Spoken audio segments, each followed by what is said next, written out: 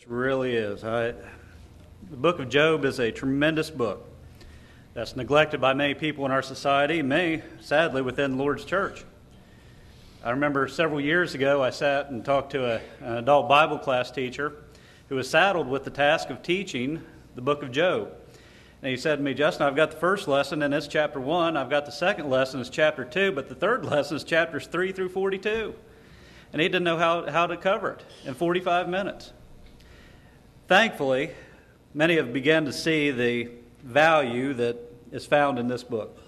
And I appreciate the lectureship committee and the elders of the congregation here for choosing this theme, to be able to go into the book of Job beyond chapter 1, beyond chapter 2, and even beyond the questions that God will ask later on in the book, to really dig into some of the issues that Job has to deal with.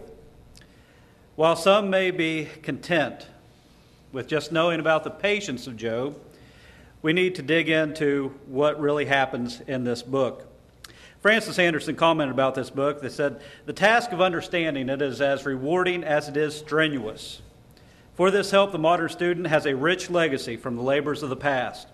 It is a tribute to the greatness of the book that the work of interpreting it is never finished. After each fresh exploration, the challenge to scale the heights remains. One is constantly amazed at its audacious theology and at the magnitude of its intellectual achievement. Job is a prodigious book in the vast range of its ideas, the broad coverage of its human experience, the intensity of its passions, and the immensity of the concept of God, and not least, in the superb literary craftsmanship." Homer Haley would add that the book of Job is something of a microcosm of man's efforts to learn and understand true wisdom, to deal with the struggles and the problems of this life, and he's right. When we look at the struggles we have, when we look at the issues that we have, we find in Job a spirit that we can emulate, one that we can look at and see, how did he handle these things, and why did these things happen to him? The theme for this hour's lecture, which will be continued on through the rest of the week, is empathetic failures. Now, I've got to tell you, when Andy called and asked me to speak, there were two thoughts run through my head: surprise and excitement for being asked to speak, and then fear because I didn't know what empathetic meant. And I'm going to speak on that. So as I'm talking to him, he doesn't know this, I'm on the computer Googling up the word empathetic to make sure this is something I want to do. The word empathetic simply means the capacity for participation in another's feelings or ideas.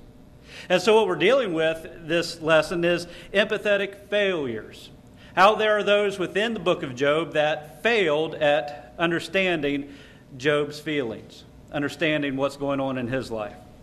The text under consideration for us this afternoon is Job chapter 13 and verse 4.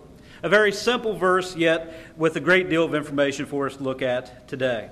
Here Job says to his friends, "But you are forgers of lies. You are all worthless physicians." You're all worthless physicians. I don't know if I've ever been called a worthless physician. I may be called a lot of things, but I don't know if anybody's ever said this to me. I don't know if I've ever had this attitude in my heart to call someone a worthless physician. So the question that I want to begin with this afternoon is to look at the context of this. Why does Job say this about his friends? And then after we look at the context of Job 13 and verse 4, we will look at some applications about worthless physicians. In the first two chapters of the book, as we've studied before, we know that Job's suffering has been caused by Satan. We know where his suffering comes from. Now the thing is, Job, of course, doesn't understand this. Job doesn't have the first two chapters laid out for him to explain to him why all these terrible things are going to happen to him. The student of the book of Job understands this. We have that curtain pulled aside, and we have this explanation delivered to us before we even get into chapter 3, before his friends begin to speak. We already understand why Job has suffered. And so we have that luxury, but Job does not. And it's important to keep in mind that his friends don't have that luxury either. It hasn't been explained to them why Job is suffering. And so with that in mind, we begin to make sense of the situation in which Job finds himself and why he calls them worthless physicians. We know prior to our text that there are speeches that have been prompted from these four men, chapters 3 through 13. But the question remains, why would Job call his friends worthless physicians? You know, they had heard of the trouble that Job has gone through. They've traveled a great distance to come be with their friends. As a matter of fact, they've sat in stunned silence for 7 days, unable to speak. I had an elder one time give me some very good advice. He said, when I was a young preacher, he said, Justin, started out preaching very early. He said, sometimes it's just good to go and sit. Even if you don't have the words, if you don't have the things that may be able to comfort at that time, occasionally it'd just be good to go and sit with them. Because that's what Job's friends did. They went and sat. They looked at his situation and they didn't know what to say, so they sit in silence for a period of time. So here you've got these friends of his who have traveled a great distance, who obviously care about the situation he's in, and they're trying to comfort him with their silence. So how could they have been worthless? Well, let's begin, as was already stated in the last lesson, a few of the things that the situation that Job found himself in. In Job chapter 3 and verse 3, he began by detesting the day of his birth. May the day perish in which I was born, and the night in which it is said, a male child is conceived. He concludes it down in verse 26 by saying, I am not at ease, nor am I quiet. I have no rest, for trouble comes. Now, it's interesting at this point, that as we begin into chapter 3, that we don't read about Satan anymore. We read about his work and the things that he's done in the first 2 chapters, but he kind of backs off into the shadows. As one writer put it, he's going to disappear into the wings, and what follows will be furthered by the friends of Job. So Satan's still at work here, but he's not taking a very active role as he did in the first 2 chapters. And so Job begins by detesting the day of his birth, and he's in great pain and great anguish, as we've already studied. And the basic thrust of Eliphaz's response to Job in chapters 4 and 5 is that you've sinned, and that you're being chastened by God. Now, could you imagine that? I have, as Andy brought up, I have 3 very wonderful children. And I love them dearly. And I can't imagine if all 3 of them were taken from me in this life in one quick strike. And then the first person who walks up to me says, Job or Justin, the reason that these things are happening to you, the reason your children have died is because you have sinned. Well, after I probably pick myself up off the floor, he'd have to pick himself up off the floor, because I couldn't imagine someone saying that to me. That my children have died, that all that I have is gone because of something I have done, when I know I haven't done those things. As a matter of fact, Job's friends remark in Job chapter 4, verse 7 and 8, remember now, whoever perished being innocent. Where were the upright ever cut off? Even as I have seen, those who plow iniquity and sow trouble reap the same. And from this point on, we're going to find in our context that his friends begin their insinuations. They begin the accusations leveled against Job. Homer Haley comments on this. He says, although the friends that had said things that were true, the implications and the applications to their points were false. We know it is a biblical doctrine, don't we? Galatians chapter 6 and verse 7, that whatever you sow, that's what you'll reap. We know that if we sow iniquity, we'll reap trouble. We understand if we sow to the flesh, we'll of the flesh reap corruption. That is a biblical doctrine. We know from Ezekiel chapter 18, verse 20 and 24, that the soul that sins, it shall die. We know that there are consequences. God has laid that out all throughout his word. There are consequences. He began with the consequences with Adam and Eve, didn't he?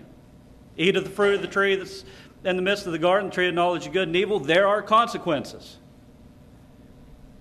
We know that to be true. But we also know that not all suffering is the result of sin. Something that my Lord said in Luke chapter 13. And he says it twice, but he intermingles those things with something that's being described to him. You remember about the Galileans whose blood Pilate mingled with sacrifices. And he asked, do you think that they were worse sinners than all the rest because these things happened to them? And then he gives another illustration. He talks about the Tower of Siloam that fell on the 18 individuals and they perished. And he says, do you think they were worse sinners than everyone else because they died? Now, in the midst of this discussion, of course, Jesus says, I tell you, nay, except you repent, you shall all likewise perish. But here's the thing. Our world is not a world of retribution. Our world, a tower, does not watch us walking by and say, that's a bad person, bam, and fall on you. And that's what the Lord is trying to teach. The world does not bring upon retribution upon us, but God will, if we continue in sin. And so, not all suffering is the result of personal sin. It may be the result of someone else's sin. It may be bad decisions someone else has made. But the suffering that Job goes through is not because of anything he's done. And we know that. He doesn't. His friends don't know that. They only hold to the position that they have, that Job has sinned and brought this destruction upon themselves because this is all they know. Bildad in chapter 8, you recall, tells Job to repent. Zophar goes so far in chapter 11, verse 3, 4, and 5 to say Job is a liar and God needs to correct you. I start to understand why he calls them worthless physicians. I'm starting to get it now. Why does he call them worthless physicians? These friends of his. Because through all his struggle and through all his suffering, they've called him a liar. They've called him one that God needs to correct. J. Vernon McGee makes an interesting comment about the accusations of these friends and Job's response to them. Here he says, Job is making a plea here. He says, I can't tell you how terrible, I can't tell you how horrific my grief is.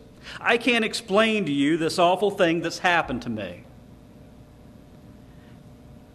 And all that Eliphaz can do is look at him and say, you have some secret sin that you need to correct. That's not always the right thing to say. That's not always the words of wisdom that we need to hear. So we begin to understand the statement of Job. You're forgers of lies. You're worthless physicians. Job has not sinned. Job has not sown iniquity. The suffering that he is going through is not a result of those things. And so here we stand, condemning his friends. Here we stand, ready to pass judgment upon them. How dare they behave in such a manner? Are there times we act like worthless physicians? Are there times that we become like the friends of Job? Well, preacher, I don't know anybody that's going through the things that Job's going through and has stood there and told them they're a liar. So, no, well, here's the application. There are times when we can become like worthless physicians. What makes for a worthless physician? I would suggest this to you this afternoon. A lack of brotherly love. This is obviously seen as his friends begin to speak. A lack of brotherly love. When one is sick physically, you seek out professional advice, don't you? You seek out professional help. Someone that can diagnose your problem. Specialists may be consulted. Other doctors may be called in. We would not be pleased with a doctor if I were to fall down these steps this afternoon on my way out and break my leg. And you take me out here to the local hospital, and I know I'm in pain, and it hurts, and the bone's sticking out, and it's obvious there's something that's wrong. For the doctor to look at me and say, Justin, you're doing fine. Get on that plane and enjoy your trip to Denver. I'd say, are you out of your mind? We call that person a worthless physician. But I want to tell you something. There are a lot of people who are hurting emotionally. There are a lot of people who are hurting spiritually. They're coming to us, and they're looking for help, and all that we can do is be warmed and filled. Go in peace. We're worthless physicians. Worthless physicians. When we turn others away who are in pain, emotionally or physically. Here, lack of brotherly love is an indication of a worthless physician. Jesus taught a very powerful lesson about love, didn't he? Over in Matthew chapter 22, when he was asked, Teacher, what is the great commandment in the law? You remember he said, You shall love the Lord your God with all your heart, with all your soul, with all your mind. This is the first and great commandment. There's the bar that God's raised. There's what he wants us to attain to. Oh, by the way, the second commandment, they didn't even ask about the second commandment. They asked what was the greatest. But he tells them the second commandment is like unto it. You shall love your neighbor as yourself. On these two things hang all the law and the prophets. Paul would say over in Galatians chapter 6 and verse 10, therefore, as we have opportunity, let us do good to all, especially to those who are the household of faith. As Christians, we've got to show compassion to those who are in need, to those who are hurting, not just offer lip service. Jesus taught his disciples something very important. You know how you tell a disciple of Christ? By the love they show for one another. A very simple principle. John 13, 34, and 35. Disciples of different teachers are known by their habits, some particular creed, maybe some particular rite. But the disciples of Christ were known by the love they had for each other. I think we become empathetic failures if we don't keep the commandments to love one another. Have you read 1 John chapter 4, verse 20 and 21? I'm sure you have. Have you let it sink into you? I brought this point up one time, a long time ago, preaching a lesson on brotherly love. And I read, if someone says, I love God and hates his brother, he is a liar, for he who does not love his brother, whom he has seen, how can he love God whom he has not seen? And this commandment, and I stress the word commandment. And when I said the word commandment, I could see 3 or 4 people sitting in the back like I'd knocked them out of the pew. They'd never heard this before. Maybe they heard it, maybe they didn't understand it. This is a commandment, not advice, but a commandment that we have from him, that he who loves God must love his brother also. Stand up and proclaim, I love God. You better love your brother also. Otherwise, you're a worthless physician. There's another group that makes for a worthless physician. That would be false teachers. I think this goes without saying, but I'm going to say quite a bit about it. False teachers. Millions are listening to men and women that blaspheme the Word of God. They sit in their audiences, they sit in front of the television, they sit in front of the radio, and they listen to these people blaspheme the Word of God, believing that their spiritual condition is secure, when in fact they're being condemned. Remember what Jude wrote in Jude 4 about false teachers when they turn our grace of God into lewdness? Paul he expounds upon this in Romans chapter 6. What shall we say then? Shall we continue in sin that grace may abound? Let's just sin more. Because God's grace is so great that every time I sin, I get a little bit more grace. Turn on the television. That's what you hear. God's grace will take care of whatever you go through. False teachers are telling people that it's acceptable to sin because grace is greater than sin. False teachers are worthless physicians when they promote peace when there is none. This is the problem that Jeremiah had to deal with in Jeremiah chapter 8. For they have healed the hurt of the daughter of my people slightly, saying peace, peace when there is none. False teachers are worthless physicians when they promote the traditions of men over the commands of God, don't they? Jesus talks about this in Mark 7. All too well you reject the commandment of God and keep your tradition. False teachers are worthless physicians when they flatter you with enticing words. Woe to you when all men speak well of you, for so did their father to the false prophets. False teachers are worthless physicians when they teach what others only want to hear. There's a, for lack of a better term, mega community church out where we live. And I read in the paper, they did a big write-up about them. And 3,000 people go there, and they've had to split off into 2 different places to accommodate people driving from great distances. And so they had a big write-up in the paper over their growth and how it started. And it started with a man and a wife and a couple other people in their house, and they began to attract followers. And when you would read through this article, you understood how they did it, because they are not judgmental. You know what that means? You walk through the doors, we'll accept whatever you do. We'll tell you whatever you need to hear. And I know people who go to this place and the satellite, what they call them, satellite churches. And you can tell they've been told whatever they need to hear to get through those doors. When we do that, brethren, we become false teachers. We become worthless physicians. Paul said this in 2 Timothy chapter 4, verse 3 and 4. The time will come when they not endure sound doctrine. But according to their desires, they will have itching ears. They will heap for themselves teachers turn away their ears from the truth, and be turned aside to fables. False teachers are worthless physicians that can only bear bad fruit. What did Jesus say? You know them by their fruit. The worth of the gospel has been attested down through the ages by characters which it has produced. The world's salt, the world's light. No other teaching than what's in this book has produced this. No other teaching has been able to pass the supreme test. There are lots of new systems of theology, but we know them by their fruit. False teachers are worthless physicians because they are against Christ. John dealt with this, you recall, in 2 John 7 about the Antichrist. Those that would be against Christ. Those that would say Christ did not come in the flesh. False teachers, worthless physicians. But there's a third group that I want to suggest to you this afternoon that make for worthless physicians. The writer of Proverbs said in Proverbs 22 and verse 6, "Tramp a child in the way they should go. When he is old, he will not depart from it." I would suggest to you broken homes produce worthless physicians. Broken homes are worthless physicians. We as parents have a responsibility to train up a child. Not just tell them how they need to do things, but train them.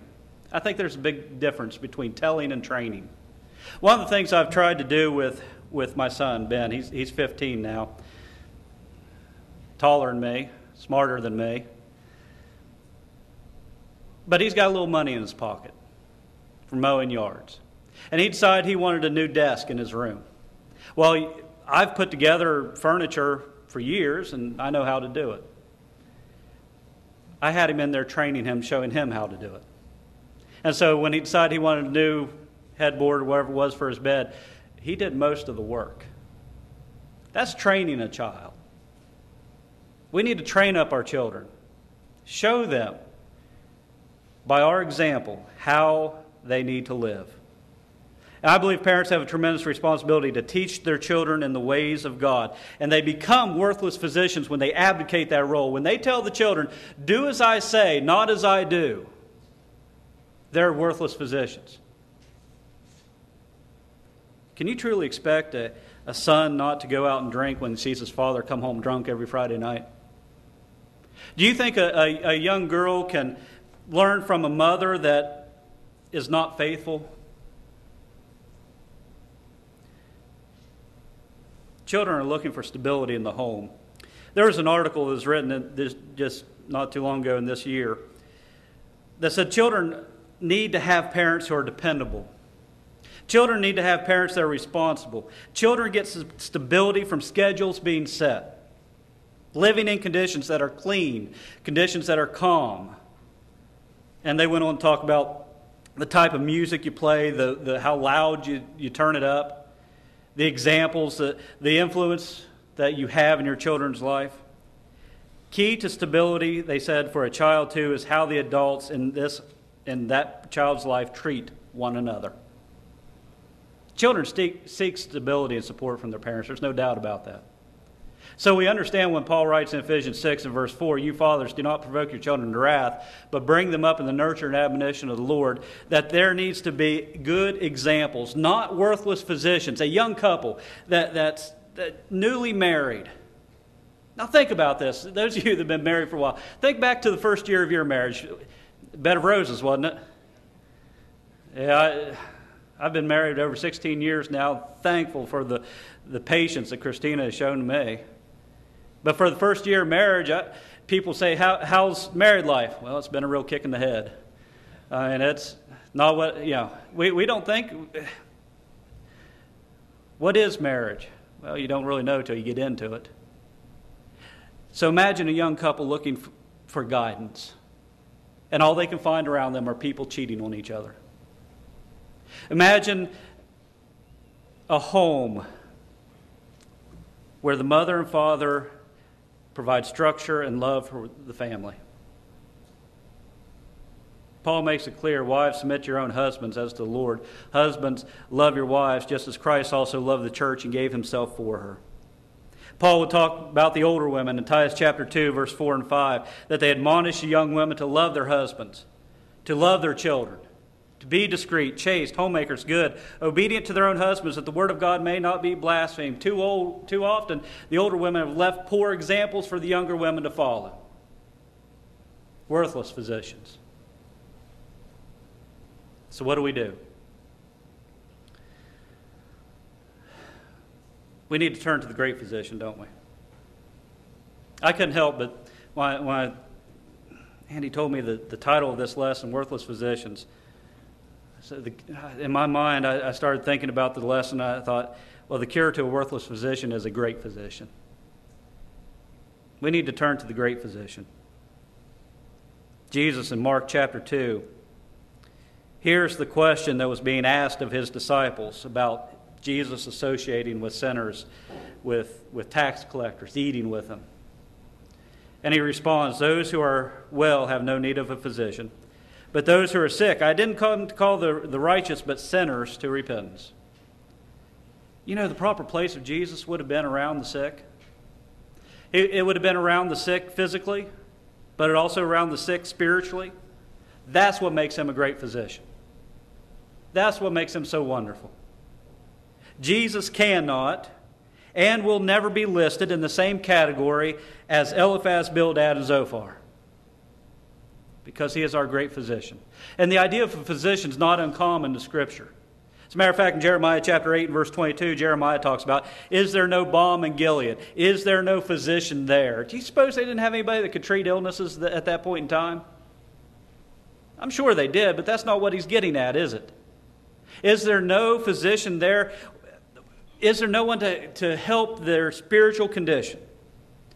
Why then is there no recovery for the health of the daughter of my people? God would be the one that could heal Israel. Jesus is the one that could heal us. Barclay wrote about this passage. He said, the physician is the man who sees what is wrong. For no cure can follow until the cause of the trouble is diagnosed. Jesus Christ can diagnose the sickness of sin. He can reveal just where that sickness attacks each individual.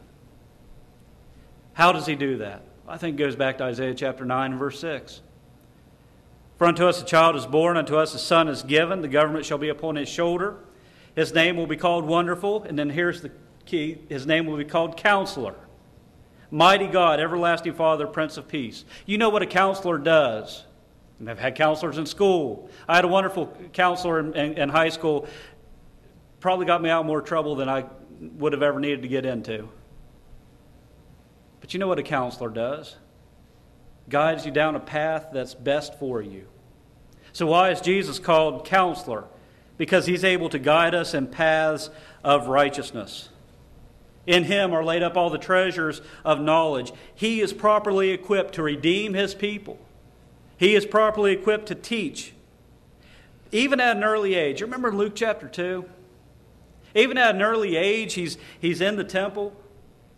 And the people are marveling at his understanding of the Scriptures. They're amazed at what he knows.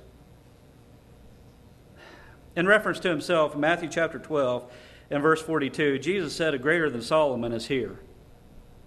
Now, you students of the Bible, you all know the wisdom of Solomon. You know the wisdom that he possessed. You know that the Queen of Sheba, she traveled a great distance just to come here from Solomon. And when she got there and saw his greatness and saw his wealth and saw his wisdom, she says the half hadn't been told. And so we know about the wisdom of Solomon. But in the case of Christ, when he says a greater than Solomon is here, he is well equipped to answer the struggles of our lives. In John chapter 6 and verse 68, after his great lesson on the bread of life, when many people who couldn't handle this saying turned away, he looks at his disciples and said, will you go away also? What does Peter say? Where can we go? You have the words of eternal life. You're the great physician. Who do we go to?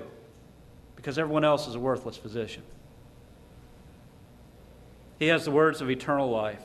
He has the words to a more abundant life, John chapter 10 and verse 10. He has the words of reconciliation to God, 2 Corinthians chapter 5 and verse 19. You know, Jesus, is considered the great physician because he, unlike the friends of Job, has experienced the same trials and temptations that we've gone through. We know those avenues of temptation that Satan uses: the lust of the flesh, the lust of the eyes, and the pride of life. We know the way that Satan is trying to destroy us as a roaring lion, walking about seeking whom he may devour. And you know, he did those same things to my Lord. He tempted him. And yet, he was without sin. Paul wrote in 1 Corinthians chapter 10 and verse 13, "No temptation is overtaking you such as common to man." Jesus is no stranger to our temptations. The writer of Hebrews dramatically states, "We do not have a high priest who cannot sympathize with our weaknesses, but was in all points tempted as we are, yet without sin." It is admittedly easier to sympathize and to be empathetic toward those that have gone through the same thing we have. It's hard to sit and comfort someone who is going through something that you've not gone through. But when you go through those trials, it becomes easier, doesn't it? The friends of Job, they never lost all their possessions. They never lost their entire family in one quick stroke. All they could do is sit there and condemn him for the sin that they alleged he had committed, even as he proclaims his innocence. And here's the thing about Jesus I want to tell you today. The thing about Jesus is he won't do that. He won't look at us and condemn us. He'll look at us and as our mediator defend us. Make us righteous. We all struggle with the difficulties of life. And we know that if we sin, we have an advocate with the Father, Jesus Christ, the righteous. We don't have a worthless physician. We've got a great physician. An individual who can guide us, counsel us, provide grace and defense in time of need. It's been said, and I like the statement, that the friends of Job did well until they began to speak. They did real well until they opened their mouths. They came not to console, but they came to condemn. Job was right, absolutely right, to call them forgers of lies, worthless physicians. In his time of suffering and in his time of need, they provided no relief. As a matter of fact, they may have added to the grief. In his own defense, in chapter 12, Job declares that he knows that people suffer for sin. But he goes on to say in verse 13 regarding God, "With him are wisdom and strength. He has counsel and understanding." So Job acknowledges, yes, people suffer, but God knows what's going on. God knows what's best. God is indeed in control. And even though Job may not completely understand why all this has happened to him, he still trusts in God. And toward the end, when he is rebuked, he repents. Occasionally, we will become like Eliphaz, we'll become like Bildad, we'll become like Zophar. Occasionally, we will become conceited in our own arrogance. We'll sit at the bedside of one who is suffering. We'll sit across the table from an individual who is emotionally struggling, and we will presume to know everything that's going on in their lives. Let's not become worthless physicians, but let's heed the words of Job. "Oh, that you would be silent, and that be your wisdom."